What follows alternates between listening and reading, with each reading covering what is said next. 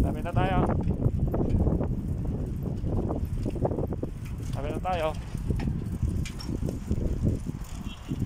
Exercise. Like a bullet train, moving like the speed of sound. Feet can keep on the ground. Alright, welcome to my YouTube channel. So, ito na naman tayo at magtatattoo po tayo ngayon. Japanese koi fish yung itatattoo po natin. Freehand lang po siya. So, I prefer always na freehand po kasi adjustable po siya. Sa mga marunong naman mag-drawing, mas okay naman to.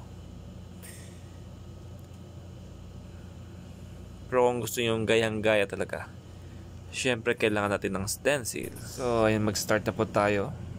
So, napaka-importante din po is dapat malinis po tayo.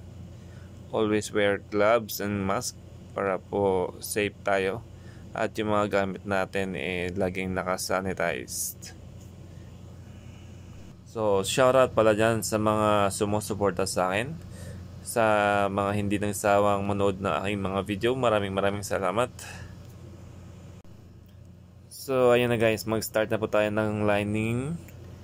Ayan po, nagla-lining na po tayo. So, yung pagla-line ko po is dapat po slowly but surely na papasok yung ink kasi para hindi masayang naman, di ba? Mga kapatid. So, yung tayo po ng ating machine is nasa 45 degrees lang po yan. Hindi po siyang tayong-tayo. Para po maalalayan niya yung ink na pumasok sa walad. So, ayan guys, kahit na mahirap yung pwesto, kakayanin natin to. Ayun. Ayan, sa kaliskis na po tayo dyan.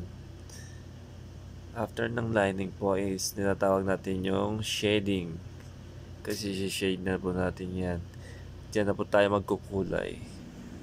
Nga po pala guys, ito po yung continuation ng ating yung vlog po natin. Kung naalala nyo pa yung lotus flower tattoo. So sa kabilang side po nito is lotus tattoo. Tapos dito sa kabila po siya. Ito po yung koi. So, lahat po Japanese character po siya. Japanese tattoo. So guys, thank you so much for coming. Enjoy watching na lang po.